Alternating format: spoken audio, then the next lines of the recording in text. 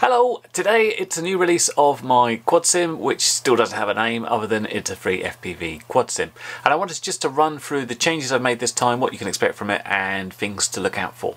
So, starting off, if you've played the sim before, you will notice this dialogue. As soon as you start the game up, you'll get this resolution chooser where you can change the graphics quality, decide if it's Windows, and on some versions of the OS you can decide if it's going to show again. The problem I had with this, apart from being a bit sort of janky, you know, most commercial games would never see this, if you go to the input section you could try and do things with it and people would manage to screw up the config. So that's bad. So I had to take that out. So what I've done now is actually put that inside the sim itself. Okay, so if I open the program now, and I've previously had it as a window, and we hit escape, we've got this new thing called system config and setup. From there I can change my graphics level, ultra. I can change the resolution, super tiny or much bigger, and this will basically look at your graphics card you've got and decide what applicable resolutions you had. You can change it to full screen, you can go back. And there's another important setting in there, which is restore default settings. So the restore default settings is pretty much what it says, but it'll also do the extra thing of deleting your save data. Previously, when I've had to tell people to remove their save data because they might have had a setting that's been screwed up there, on Windows I've had to tell them to go into registry edit and do it that way, which is a bit scary for people. So this should clear that up, but the fact you now can't get to the input settings should in theory mean that there's no dodgy data that could get in there. If you do restore default settings, what it will say is it pop up this warning, because one of the things it will do is remove any joystick maps and calibration data from the saved area and what's currently there. So it just wipes everything, puts it back to absolute original settings.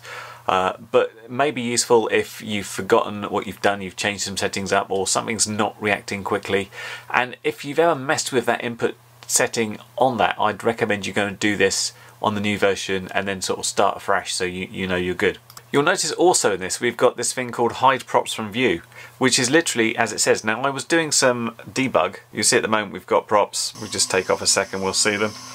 So yeah, as for debug I wanted to take the props out of the view, and I figured they'd be quite useful for people that didn't like them. I kind of like them as a sort of context thing. They're not quite right. I wanted to do something with the shader that sort of produces the props out at a slight angle because of the distortion of the camera, but I haven't done that yet. So for people that don't like props in view, and I know there's plenty, click that box and you know you're prop free. You can just pretend you're flying an H-quad or something like that essentially. But that's that bit. I should just mention, first time you run this, if you haven't set it up before, the resolution, if you're wondering, will go to the native resolution of your display before you can go in and change it again. But that should all be okay and useful. I feel it's more useful this way because if you wanted to go and test it with another detail setting or test it with another resolution, you had to go out, go into the launcher, redo it. With this one you can, you know, flick back and forth from full screen, change resolutions and detail settings very quickly. So hopefully you'll find the ideal settings depending on your system, and I know there's a whole bunch of people on really old systems managing to run this okay, but obviously the guys on newer systems can really enjoy themselves and let loose with the graphic details and the resolution if they want to. So in terms of other things, there's a few things you probably won't notice. There's a bunch of sorting out things on the UI. If you've ever gone to this section before in an aspect ratio like 4:3, you would notice that the graphic gets screwed up and some of the bits and pieces with the labels gets messed up. That's all sorted now, so no matter what resolution you're in, no matter what aspect ratio you're in, the UI stuff should be very consistent and everything should be in the same area. If it's not, let me know obviously. Somebody suggested having some trees as a slalom course, that they didn't like the racing course, and I thought, well, that's not a bad idea, it's quite easy. I think it was Ched. If it was you, Ched, thanks for that suggestion, and I'll show you where they are. Just generally just a line of trees now on this little mountainside. So you've got these sort of oak style trees over here, and you can sort of use these other ones to slalom around, which you know, going to help you flying. I feel it's more interesting than doing a race course, and I'm using these ones at the end, and you can kind of orbit back round there. and go in and do some more that way and try not to hit them. So I asked you last time, what would you like to see me do next? And I gave you the option of like switches on the radio to do things like flipping over and resetting of the quad, line of sight, determined rates to help people out that are on like PlayStation controllers and things, and or beginners that don't know beta flight settings very well. And overwhelmingly you wanted some sort of vehicles in the game. Now I decided to put cars in the game because I thought that would be easiest. Is it easier? I'm still not sure. You have to think about the wheels on the floor and how they react to stuff and things, but that's what we've got. So we've got a new menu screen which is accessible through this game screen that we're in now. If we hit space, we're into something called the scenarios menu. And from here you can basically, the idea is to expand this. So at the moment we've just got cars, so it's just set up for cars, but if we had like planes and quads and we had other things, we'd be able to scroll through them. But right now you can see our current scenario is none. I call it none or fun flight. That's essentially just flying around the landscape. We've got a little oval, we've got a figure eight, we've got something called the massive eight, and then we've got a number of cars on the screen, and they go from values of slow, medium, fast, and I've put up to 3 cars. I limited it to 3 because I wasn't sure how it was going to cope with older systems. Also, as soon as you start getting past 5, there's a bit of carnage. It's mostly about cars crashing into one another. You could call it AI, or you could call it artificially stupid, or legitimately stupid. They do smash into each other quite a lot as soon as you get them going quicker. But I'll show you how this works. So let's start with, I'll use 3 cars because it's more fun. But generally speaking, the slower you are, the more the cars bunch up. And as you get faster, they spread out a bit. Now, I've given each of the cars, they're all slightly different in their geometry, their handling, and some of their settings towards like downforce and top speed and all this. And they've got a little bit of random elements about how they steer and go things. The idea is to try and make it slightly less computerized and give them more of a human flavour. Not just a human flavour. As soon as you put the speed up, it's like the drunken humans driving around fast cars. But let's show you this. So we'll go slow speed first, and we'll go small oval. So the idea is you click on one of these things, you'll see the selected scenario down the bottom instead of your one you're currently flying, and then you just click on launch, relaunch. I say relaunch because if you started this and then you're like, oh, my controller wasn't plugged in but they've all driven away, you can just go back to it and say I'd like to relaunch that, and then you'll be there. So in slow mode, using this small oval circuit, the cars are pretty slow. One of the things I really need to know from you guys on lower spec machines, I haven't any problems here. What I've done, I've put particle emitters on to give us those little dust trails going on, because of course we're driving over the desert. But if that's, you know, slowing down older systems, I can put options to turn these off. But it certainly gives it more of a real feel, and it's nice and easy to spot them from a mile away. So yeah, this is okay. I spent a lot of time going around with this, but it really is pretty slow. But you know, it's going to get you into it. You can get pretty close to them and you can get the hang of chasing. But for me, I like high speed big circuits. So my favourite is, I built this one called the Massive 8, and the idea is to use as much of the landscape as possible. That said, I'm only on this small area, so we'll launch this one, and the cars are in a sort of fast mode now, and they start getting, you know, a little bit aggressive with each other and start hitting things. And there's a lovely sort of straight here, so you can really get the hang of getting very close. You can try and land on them if you like. Yeah, the high speed stuff's really good fun. And what I did some terrain alterations here. You'll notice we've got some hills floating about, because I thought the desert was a little bit boring, so I put some lumps and bumps in. Because if there's one thing that these cars really do act as a randomizer, it's having little lumps and bumps and jumps to jump over to really sort of even out the performance. Someone gets ahead and then they'll spin out, like both of these cars just span, and yeah, it gives the guy in last place, the opposition, the opportunity to catch up again. The idea originally was to go with a sort of drift car thing. I started working on it, but that's something that's going to take a while to get going.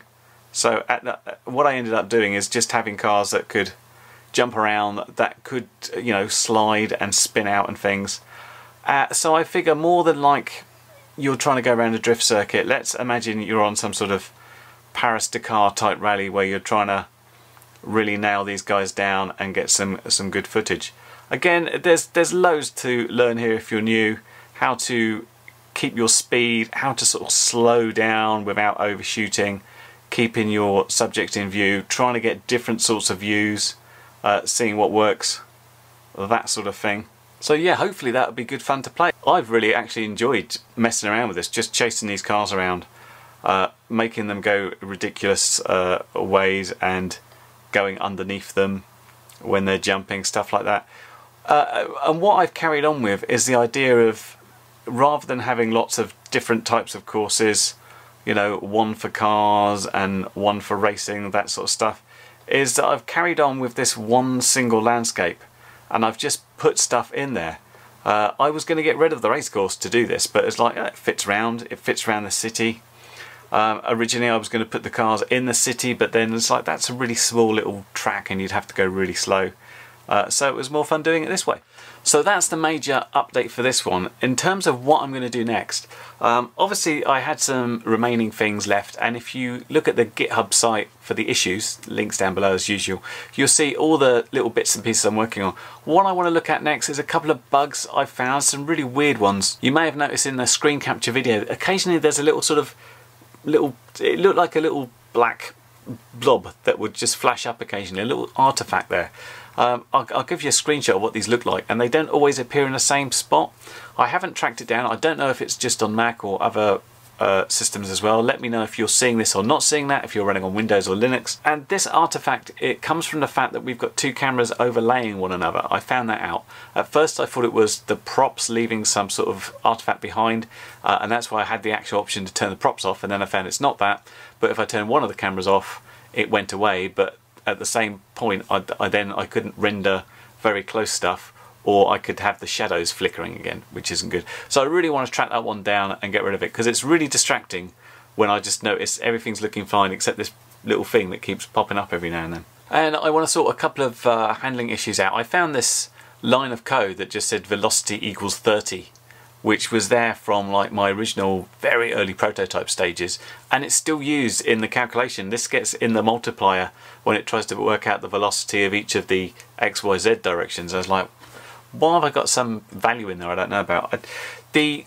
What I want to do is have a look at motor data and see how it works. There's probably a curve which is like the power. It's not a straight linear line, I don't think, so I'd like to find out to give a better throttle response. At the moment you will notice that you'll have to up the throttle multiplier quite a bit. I was going to come back and look at this for this release, and then I discovered I had some old values in there, so I'll probably go through it anyway.